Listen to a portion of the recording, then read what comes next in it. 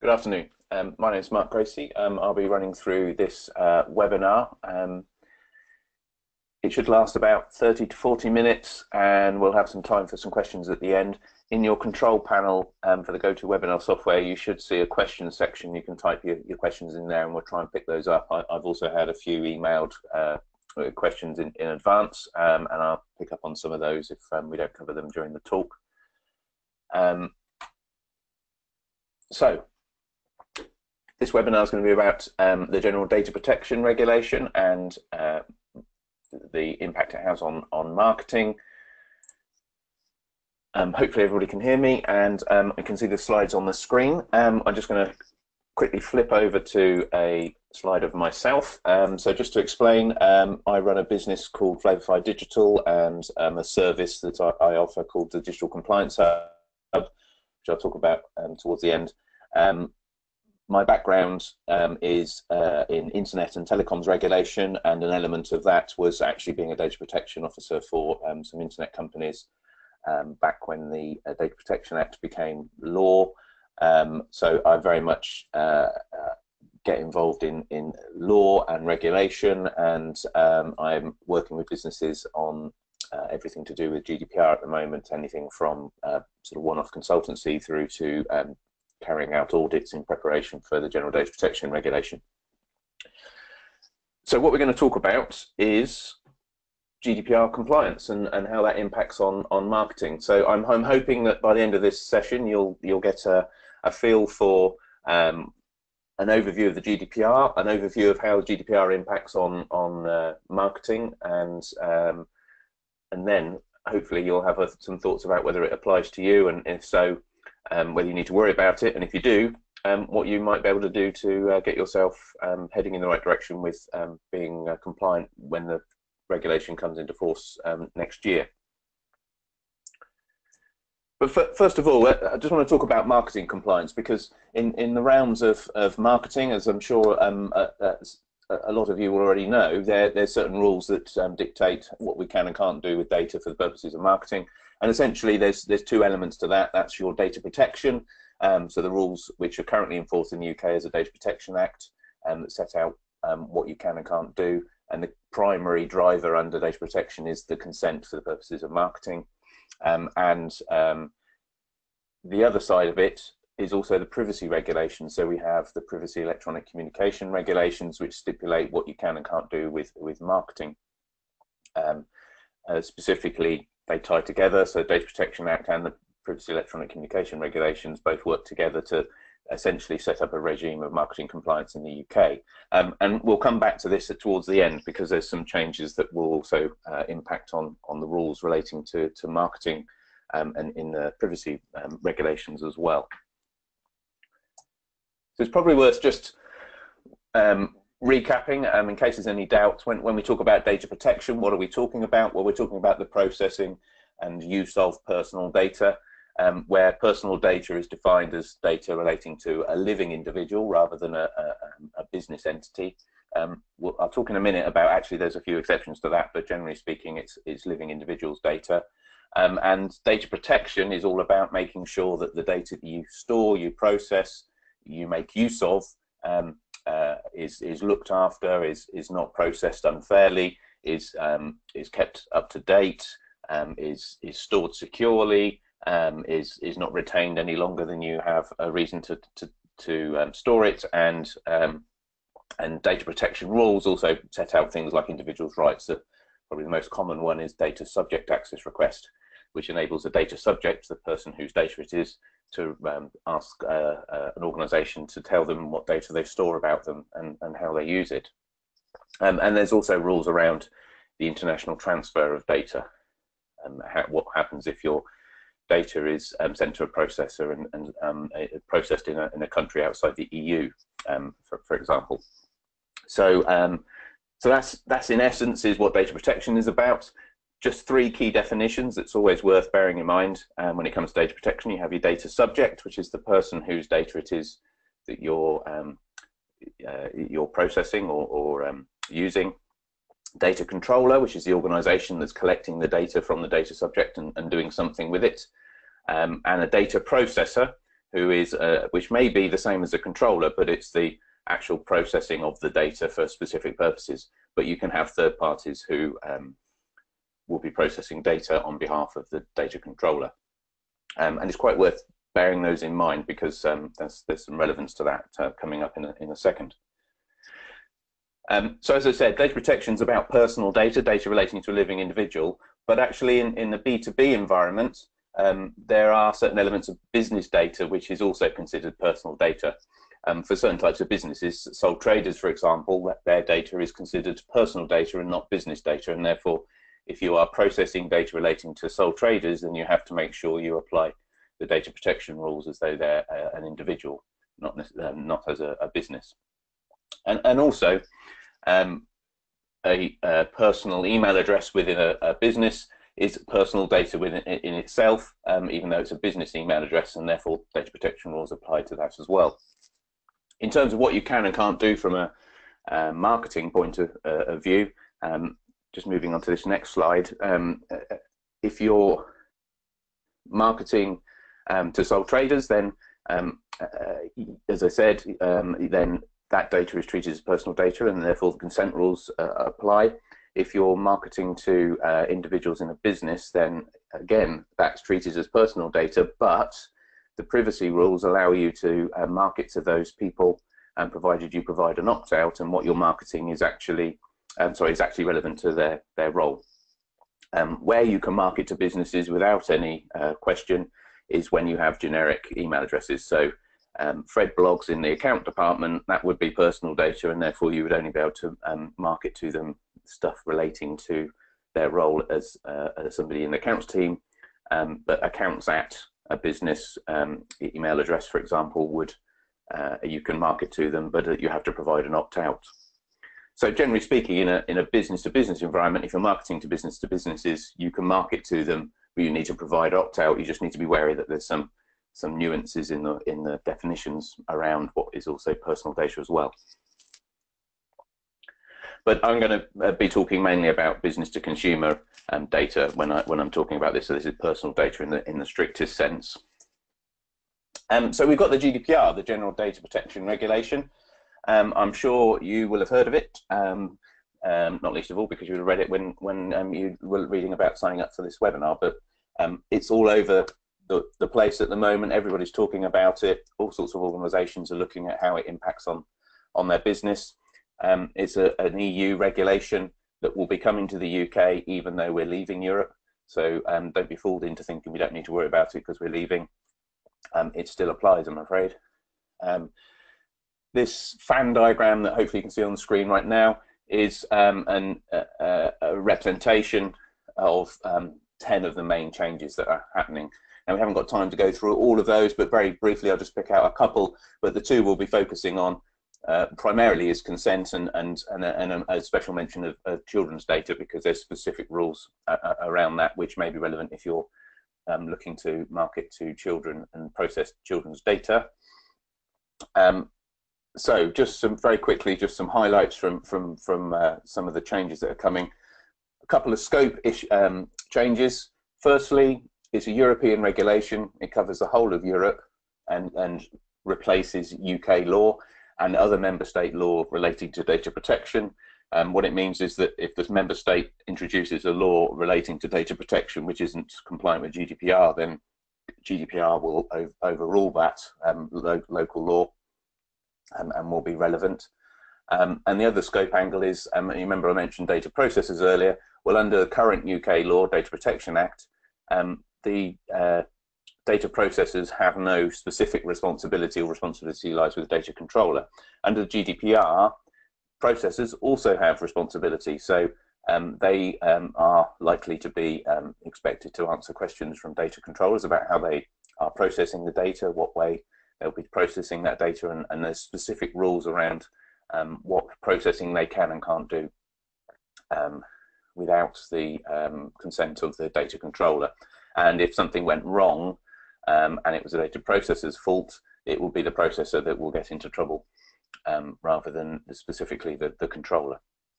So if you are processing data for a business, for for a data controller, then you need to sort of wake up to the concept that you've got more responsibility now than you would have had under Data Protection Act.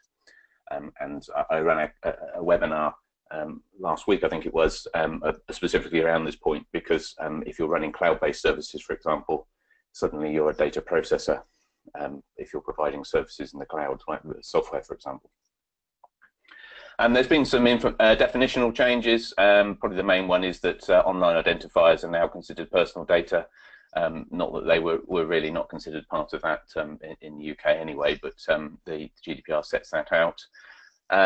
There's a couple of interesting individuals' rights that have been introduced. The right to be forgotten, so an individual can ask to have all their data removed from your databases and your processes. Of course, this doesn't mean they can say remove all my billing data so that you don't charge me for a service, because that's not what this is about. This is about data that you might be holding for a specific purpose that doesn't require it to be data in a raw sense. It could be anonymized, for example.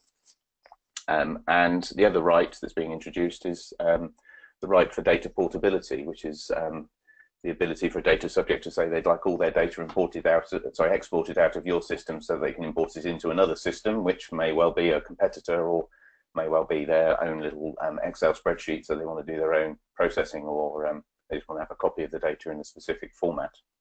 And we're probably going to see quite a lot of standards coming out of that.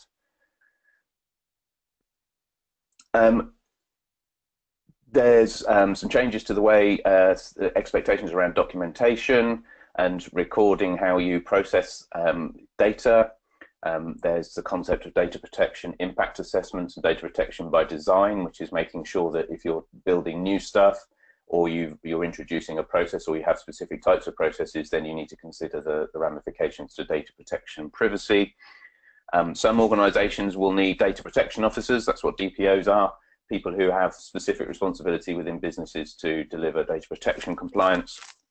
And then the last two on that fan diagram there, breaches and fines. These are the things that people are really worrying about, and certainly lots of people are talking about. Breaches is a notification that you've had a breach and you've had to tell a requirement that under certain circumstances that you'll need to tell possibly the regulator and possibly the data subjects themselves that they've had their data breach. And if it's data that's particularly harmful for it to be released, then undoubtedly you'll need to be reporting that. And then, of course, the big stick is the fines, which, and under Data Protection Act, the Information Commissioner can fine up to £500,000. They tend to use a proportionate approach, so I don't think they've ever fined anybody £500,000. I think the largest was 400k for TalkTalk's breach back in 2015. And if you look at the investigations the Information Commissioner publishes on its website, you'll see that generally they're under 100k. But under the GDPR, they will have the ability to fine, under some circumstances, there's two kind of levels, but the top level is 4% of global turnover, or 20 million euros, depending on which is the highest. So regardless of how big your business is, clearly that's something to think about if you're thinking you might just sort of try and ignore this and hope it doesn't cause you any grief.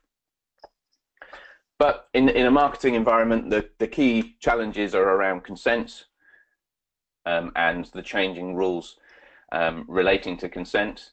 And I'm going to talk about those in a bit more detail, specifically around consent and what that means, as a quick mention about children's data, as I said. The issue of third-party data, if you're collecting data from another source, how's that going to work? Legacy data, you've got lots of data already, what do you need to do with that?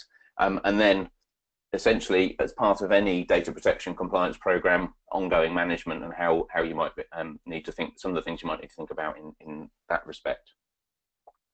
So consent, well, the regulation is very clear. You have to give clear messaging. So specifically, as I'll read from the slide, you need to, consent is any freely given, specific, informed, and unambiguous indication of data subjects wishes by which he or she, by a statement by a clear affirmative action, signifies agreement to the processing of personal data relating to him or her, which is a long way of saying you need to be very clear about what it is you're collecting, why you're collecting it, and what you're going to use it for, and you need to get a positive opt-in from the data subject. And what that means is, and there's actually mentioned to this in the regulation, that pre-tick boxes, implied messaging will mark it to you unless you tell us otherwise. Those kind of messaging will no longer be lawful. You will need to have a very specific opt-in button or a tick box for somebody to say, yes, I confirm that I understand and I will be allowing you to mark it to me or use my data in this particular way. So it has to be clear messaging, and it has to be a positive opt-in, and it has to be granular opt-ins in the sense that if you're collecting data for different purposes, and you need to have an opt-in for each of those purposes. You also can't say that consent is by default, because you can't, unless you need the data to deliver a service. That's something different. But you can't have what's called consent without detriment, which means that you're saying, well, you'll have to consent to these things because otherwise we won't deliver the service. That's not allowed. You need to be clear about who you might be sharing the data with. You need to be clear on how the subject is able to withdraw their consents at any particular time, and you need to record and have a record of what it is that you're collecting and when consent was given. So in a marketing environment, that means gone are the days of the pre-tick boxes of untick this box if you don't want to be marketed to, or the little asterisks pointing you to very small text on a form or somewhere else saying to you that you need to tick a box or not tick a box depending on how it's been worded. You have to have very clear messaging, a positive opt-in, lots of information that's very clear. It can't be hidden in terms and conditions. It can't be hidden in privacy policies about what it is you're going to do with that data for marketing purposes, and collecting the point at which they have opted in to you using that data for that purpose. So that's the main consent thing, and certainly waking a lot of people up to the GDPR, because that's a real sort of step change compared to the rest of the regulation in a general sense, which isn't too far away with what we've got in the UK anyway. But this consent mechanism is a real changer. When it comes to children, as I said, there's some specific carve-outs in the regulation relating to data relating to children. If you have a service or you're collecting data that is likely to be data handed over by children, then you need to make sure that things are worded in a way that a child will understand, which personally I think is not a bad idea for adults anyway. And if it is a child, then you need to get guardian consent. This might mean, depending on how you've got your service set up or how you're collecting your data, you might need to carry out some kind of age verification to be able to determine whether that person is indeed a child, and therefore and they're not just ticking the box saying that they're not. In terms of ages, the regulation refers to a child under the age of 16, but does allow member states to introduce a derogation from that, which can be as low as 13 if that's what the national member state wants to do. And in fact, there's an indication that the UK government is probably going to go for 13 and under as a child, which might change some things depending on the type of service that you might be running that is enabling you to collect children's data. In terms of third-party data,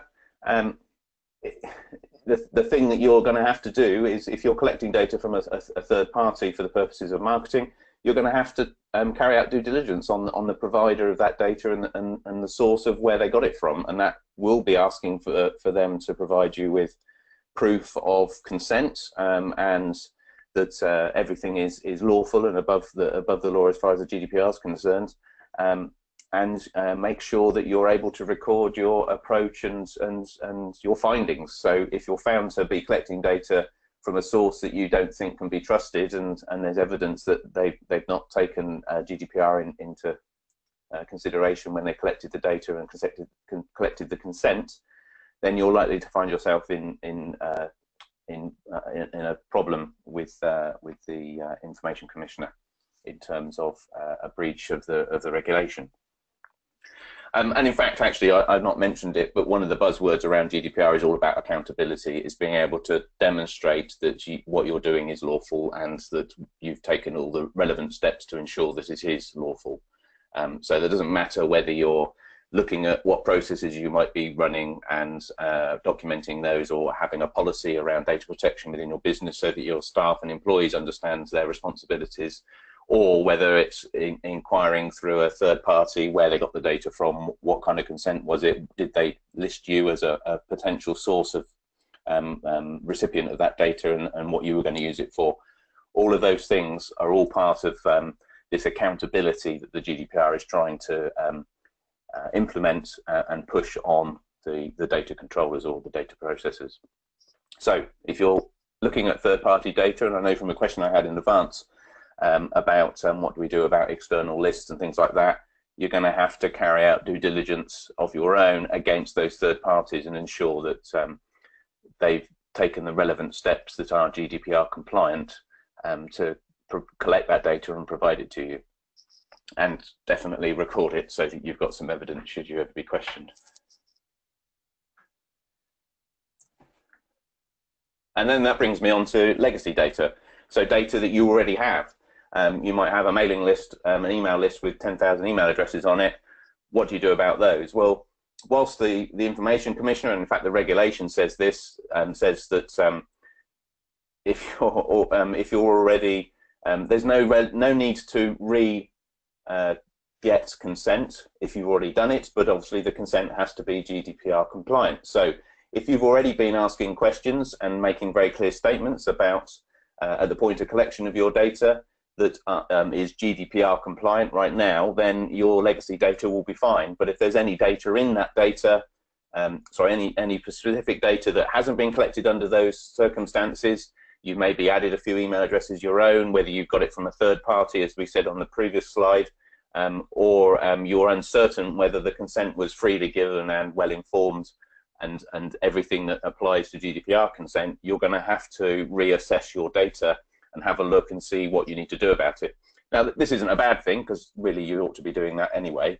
From a marketing point of view, it's about making sure you're identifying the people who are really engaging with you, and if you're able to find that balance, then you might want to ditch the data that relates to people who don't engage with your campaigns or your marketing, and focus on getting consent from those who have been engaging with your marketing campaigns. But the thing you've got to be careful about is how you go about re-verifying the consent. And so if you have data that you think needs to be double checked on the consent basis, you just need to think about your approach of how you're going to do that. Now, the reason I say that is the Information Commissioner fined Honda, the car manufacturer, recently because they decided to email a load of people whose email addresses they had, asking them for consent, and some people complained, and the Information Commissioner said, well, actually, those people had given those email addresses over for another purpose, not for the purposes of marketing. Asking for consent for marketing is in itself marketing, and therefore that's a breach of the marketing regulations, or in this case, the privacy regulations. So they were fined. So what that means is that if you've got a load of data lying around, you're thinking, actually, we probably ought to seek consent or re-seek consent for the use of this data, but those people haven't necessarily had marketing information from you before, or you don't use marketing on a regular basis, you're not going to be able to email them to ask for consent. You're going to have to look at alternative means. The most obvious one, as long as they've not opted out for either mail preference service, is to write them a letter. And the other thing to bear in mind is when you're re-verifying consent is not to be saying things like, we'll assume you're okay to carry on with our marketing information unless you tell us otherwise. You can't do that, because that's not a positive affirmation from the data subject. You will need to direct them to a website or tell them to respond to the email to confirm that they're happy, and you'll need to make sure your email's obviously worded, or your letter's worded properly, to ensure they're, that the consent that they're now giving you afresh is compliant with the GDPR. And as I say, that third box along there, opportunity to refresh your data, is not look at this as a burden, but actually look at it as an opportunity to have a look at what data you've got, what's working, what's not, and focus your marketing efforts on the data that's working, and therefore focus maybe your re-verifying consent on those that are engaging with you. And whatever you do, record and provide your own documentation, so that if you're ever quizzed about it, you're able to say, well, this person re-verified their consent at this particular point, and this is the mechanism that we used it, and the reason we did it was this way.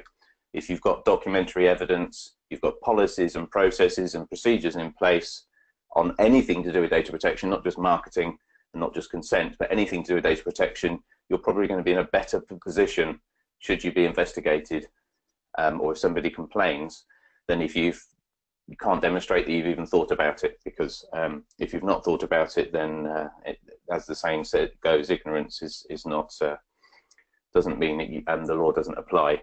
You won't get away with it if you've not put any thought to any of this. So record your approach, your findings, your policies, the procedures, and everything you're doing relating to your consent mechanism, and certainly in terms of legacy data, how you're seeking out consent afresh, if indeed you need to. So how does this all translate into ongoing management? So you've got yourself to being GDPR compliant. You've done that ahead of time, or in time for the 25th of May 2018 deadline. But actually the thing that a lot of businesses forget is that data protection isn't just a box ticking exercise. This is something that is there all of the time, and you'll need to make sure you have policies and processes and take certain actions to ensure that you continue to be compliant. So when we're talking about marketing, and particularly marketing consent, that will mean you'll need to consider refreshing your data and the quality of it, and specifically just reaffirming that the people who have been receiving your marketing information are happy to continue to do so. There's no specific rules around it from a GDPR point of view about how regular that should be, but there is an indication in a new set of privacy regulations, which I'll talk about in a minute, that indicates that you might want to do it every 6 months.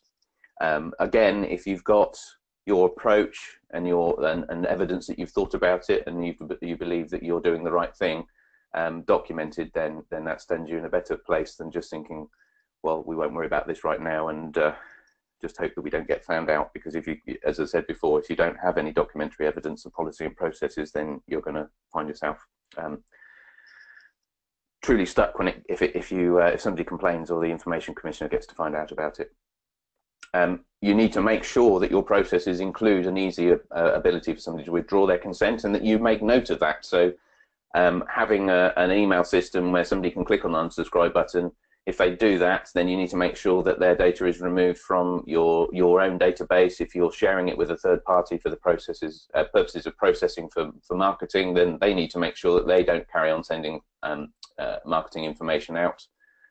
And so you need a process or a system in place to make sure that you're recording when people are withdrawing their consent.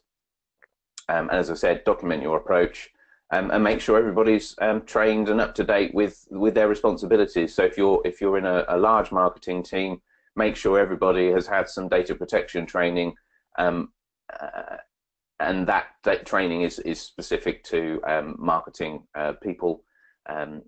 In a general sense, when we talk about data protection compliance, it's important that the whole business understands what their responsibilities are, but there are specific rules like marketing where you ought to have specific training as well.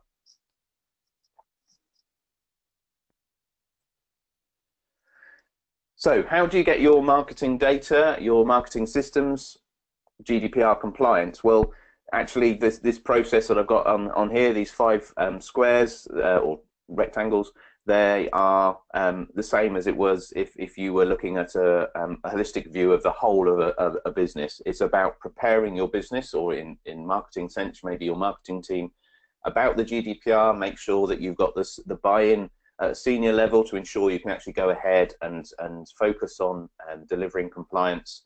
And if required, you've got a bunch of people together that are going to take the responsibility and the lead for that compliance. So maybe that may be including, in a marketing environment, you've also got your marketing people. That might be people within your other teams who make use of marketing data for whatever purpose, your IT guys who look after your systems that you use, and so on. But it's important that you build basically a project board or a working group to actually drive forward the compliance. You've then got to audit your systems and your data and your policies and look at coming up with a register of those three things so that you can see what you've actually got to work with. Depending on your business, you might already have those kind of things in place. And then you move on to the analysis. That's looking at what you've got, what data, what systems, what policies, and what needs to change and how you're going to go about changing them. You then move to your delivery phase, which is actually delivering an action plan of how we're going to get ourselves compliant by the 25th of May 2018. And an element of that will be making sure that the relevant people are trained and up to date with what's changing. And I've already talked about ongoing compliance and management. As I said, data protection isn't a one-off exercise. It's something that you need to do on a continual basis. And so you need to make sure you've got plans in place to do with ongoing compliance. And from a marketing point of view, that's all going to be around consent and how people might be withdrawing their consent, making sure you're up to date with the regulations and the changes, and you make sure that your staff are fully briefed on what it is that they're expected to do under the GDPR.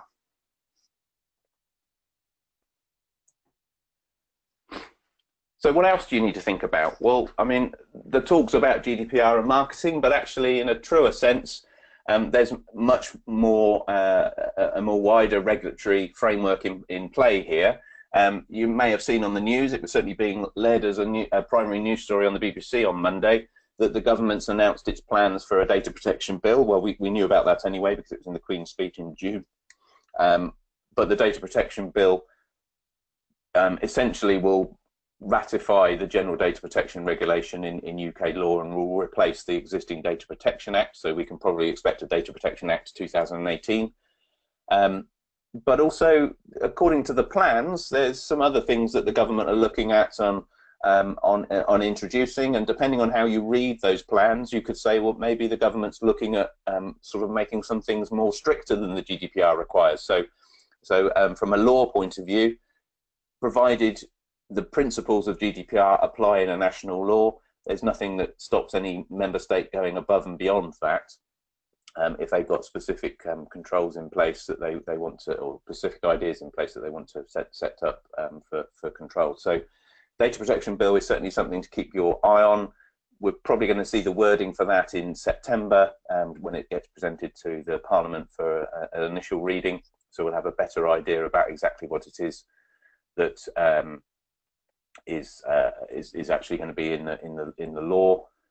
But essentially, I think the key point here is that it will ratify the GDPR in UK law, and that will be important because of Brexit. And you'll notice that one of the symbols on there is a Brexit symbol, because Brexit will also have an impact on this. We'll go from being a data controlling data within the EU to being somebody outside, and that introduces a number of other complexities around processing of data of EU citizens when you're not in the EU, how you transfer your data outside of the EU, and so on. So data protection bill is something to keep an eye on, as is the outcome of what it might mean to data protection when we leave Europe.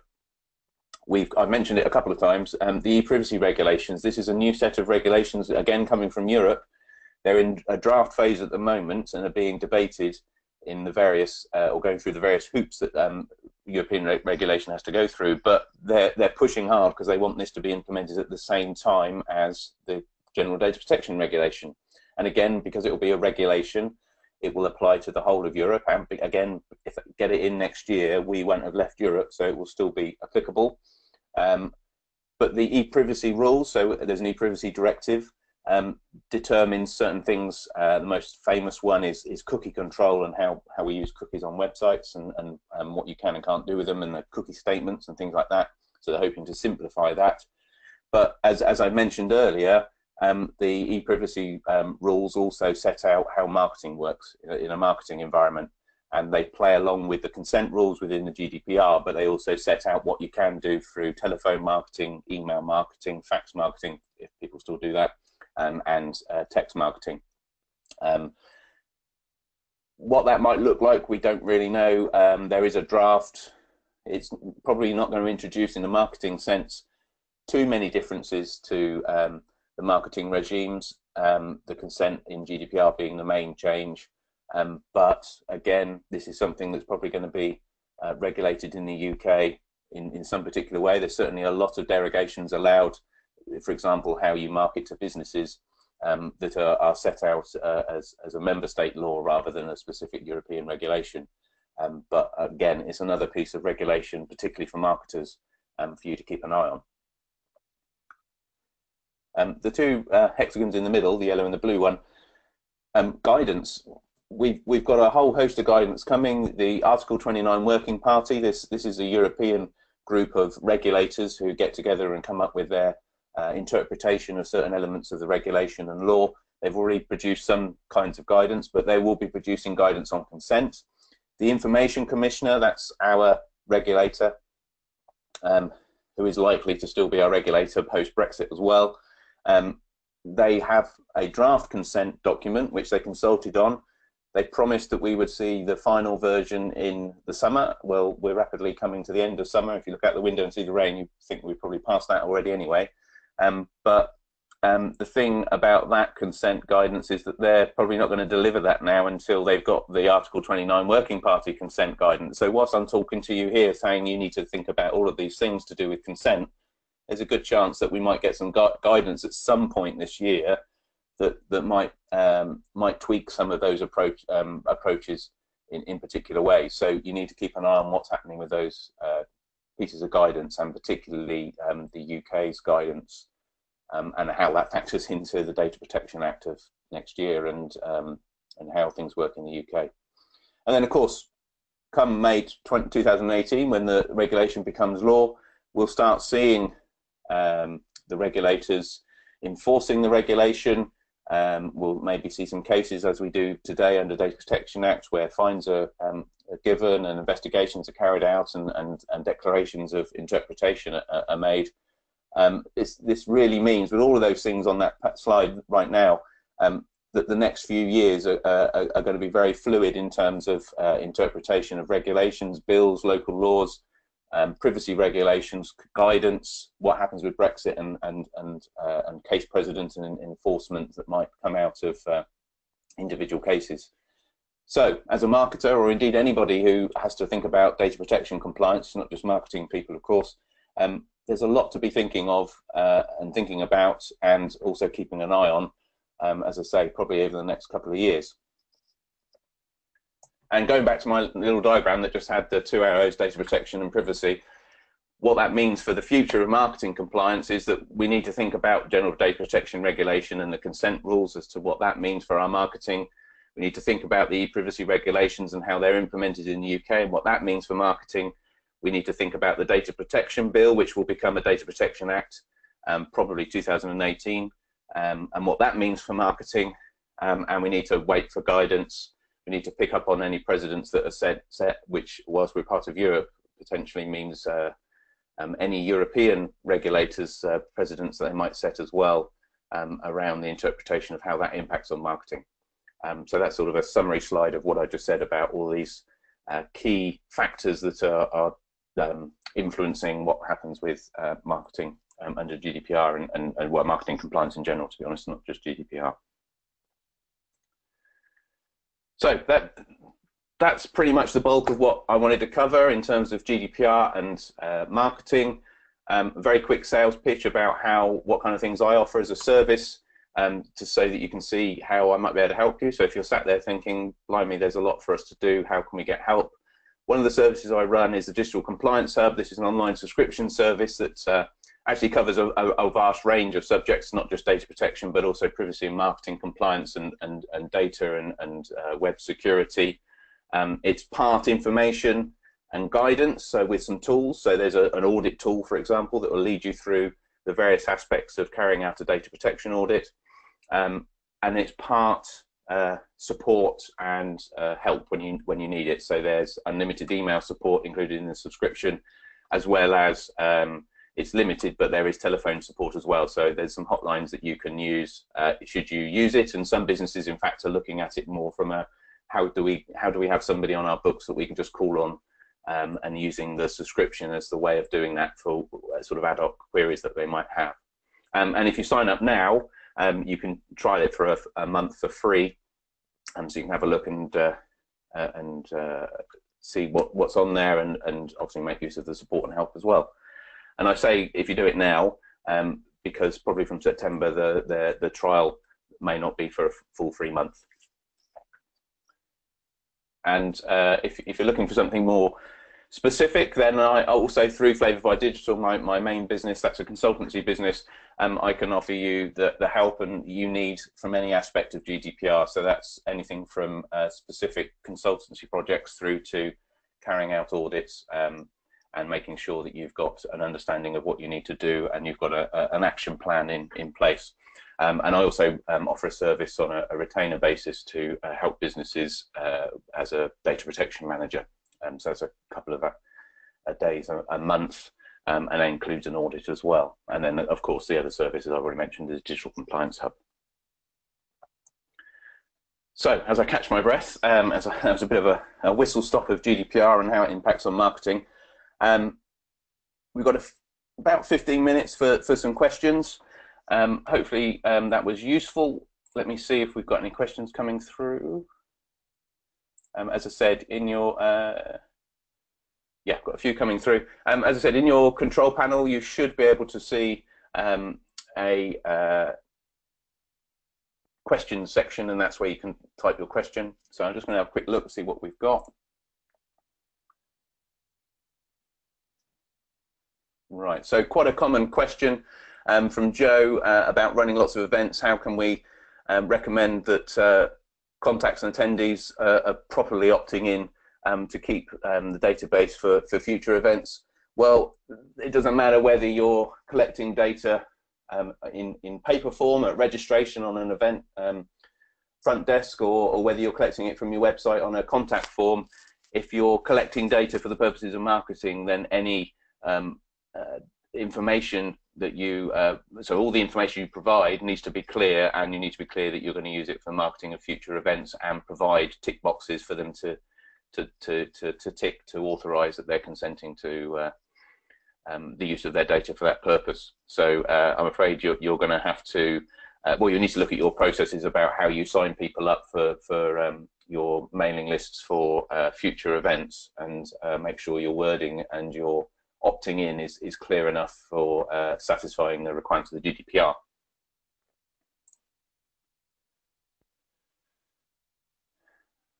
Okay, another common question from Jacqueline about B2B email marketing and whether you need to get consent. So there's this question of when business data is actually personal data in the eyes of the data protection regulations.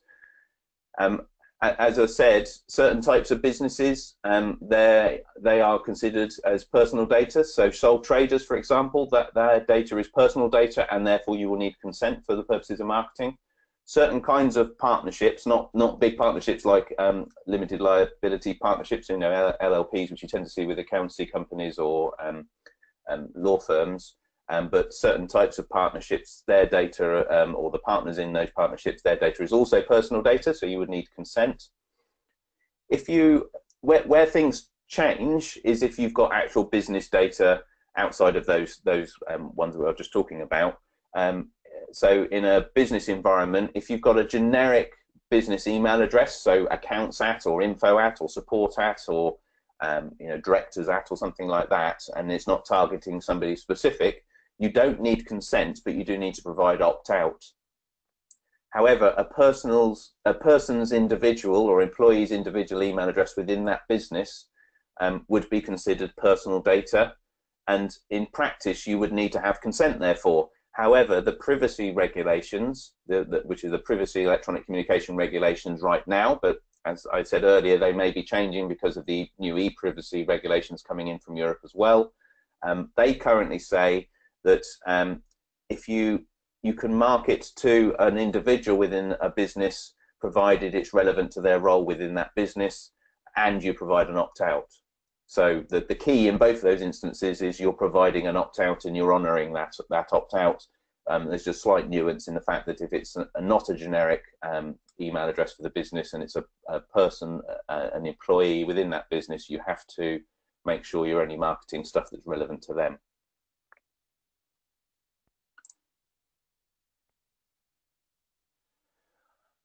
Okay, sorry, there's quite a few questions coming through. A question.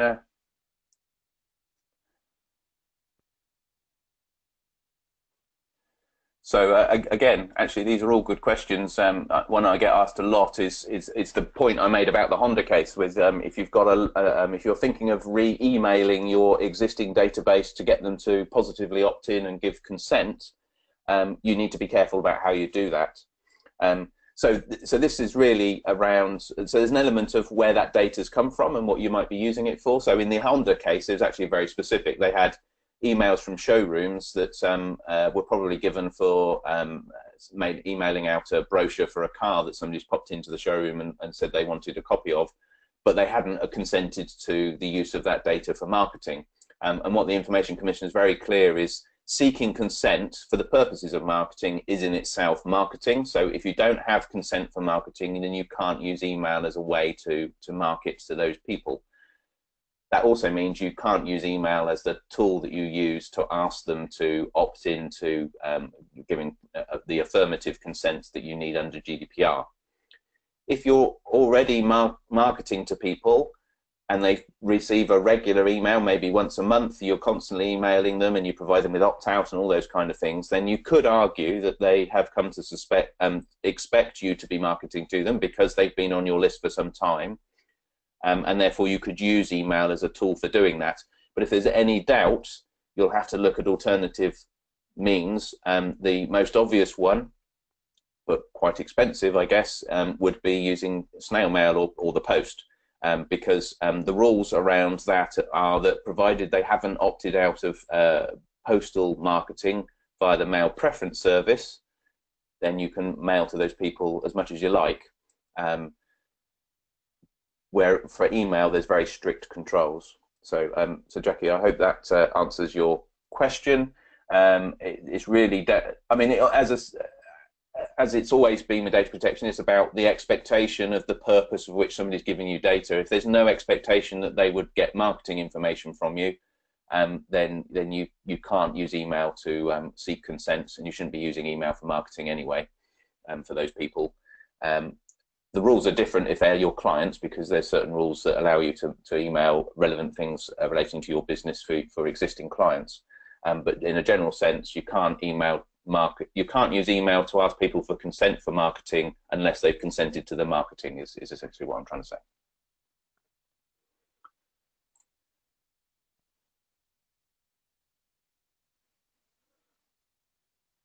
Right, so I've got a question about what happens if you are contracted to a data processor based in the US who is unlikely to be compliant. Well, if you're already doing that, then you're in breach of the Data Protection Act, because that requires you to only contract with data processors outside the European Union who have agreed to providing adequate controls. And the Data Protection Directive, which is what the Data Protection Act is based on, that's being replaced by the General Data Protection Regulation, they both talk about adequate controls from what they call third countries, so countries outside the EU, of which will become one when we leave the EU as well. It's worth noting that. But countries outside the EU have to have adequate controls, and they have to have either contractual controls in place that stipulate that here's our data, we have to apply by the Data Protection Act or the General Data Protection Regulation, and you will have to as well, and you will have to carry out due diligence and make sure that you have a contract and a policy, and you've carried out proper due diligence, and you've recorded what you've done to ensure that there is no chance that they're going to have a breach from a security point of view, or that they're going to misuse your data. So you're essentially asking them to sign up to the European standard of data protection. But that's always been the case and doesn't really change. Where things start getting interesting with the GDPR is the change in the fact that actually cloud-based services are probably storing data in various countries for the purposes of delivering their service, and there is a certain amount of due diligence a controller would have to carry out against those services. So in essence, that's no different. But basically, if you're passing data outside the EU, you need to make sure that their processes are compliant with EU standards of data protection, and there are certain ways in which that can be done that exist under data protection right now, as well as the GDPR going forward. Gosh, there's lots of questions. I'm not sure we're going to get through all of them, so let me just quickly scan through, and I'll try and respond to them maybe offline for some of the ones we don't get to.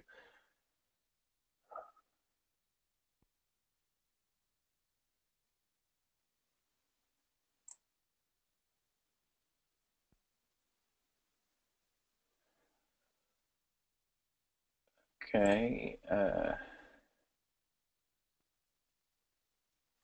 Right, so a question about data brokers and buying email from, or buying in personal emails from a third party goes back to what I said before about you're going to have to carry out due diligence and be sure that you believe that they've collected that data within the rules and the restrictions of the GDPR.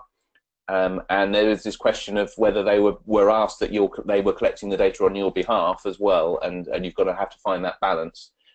This is one of the areas that we really need the consent guidance on.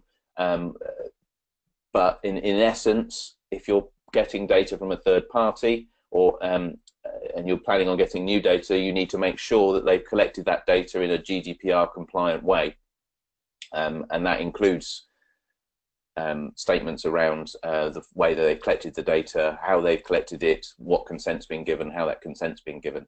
So, I mean, going forward, I guess part of your question, Hayley, is around, a data broker is probably going to have all of that mechanism in place. You, as a data controller, or somebody who wants to use that data for marketing purposes, is going to have to make sure that you're picking the right data brokers that have followed the rules and the regulations, because you'll get it in the neck if you don't.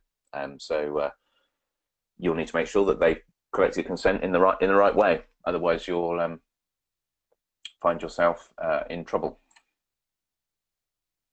Okay, I'm going to take this one last question, which I'm just quickly reading now, and then I'm going to have to end the seminar, the webinar, because we're getting close to 1 o'clock.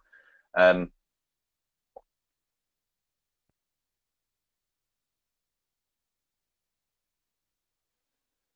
some of these questions are ones I've asked already, so just bear with me.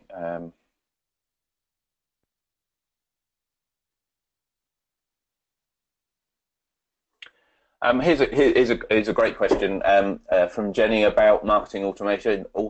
Can't say it. Marketing automation platforms and that may be doing some profile processing to determine who might be better leads. This is a really interesting question, and actually covers quite a vast range of potential issues.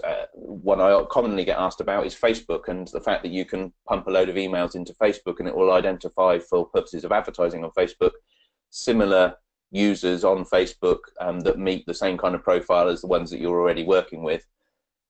If you haven't asked to have that data for that purpose, so you haven't got the consent to use that data for profiling basis, whether that's using it in a third-party system like Facebook or using your own marketing automation platform, you in practice can't use that data for those purposes. You will need to say one of your tick boxes for opting into the processing is that you would like to use their data for the purposes of profiling, and therefore if you don't have that consent, then you can't use it for that profiling, which I do understand is a challenge for certain types of businesses and certain types of things that they might be doing.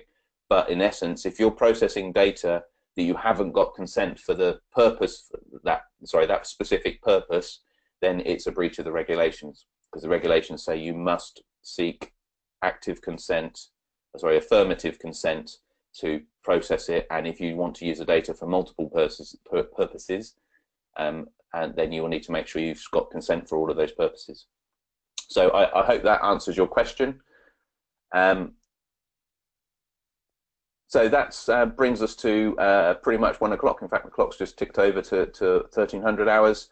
I'm sorry I didn't get through all of those questions. I will try and keep a record of them and send you some emails in reply for the ones I didn't respond to. So apologies for that. But this was, as you'd expect, quite a popular session in terms of marketing and the GDPR. So I'm pleased that we had so many questions. I'm just sorry I couldn't get through them all. But feel free to ping me an email if you suddenly think, oh, I wish I had a chance to ask something, then I'll see what I can do in terms of replying to those. But thank you very much for joining this webinar. I hope you found it useful, and maybe catch you on another one in the future. Thanks.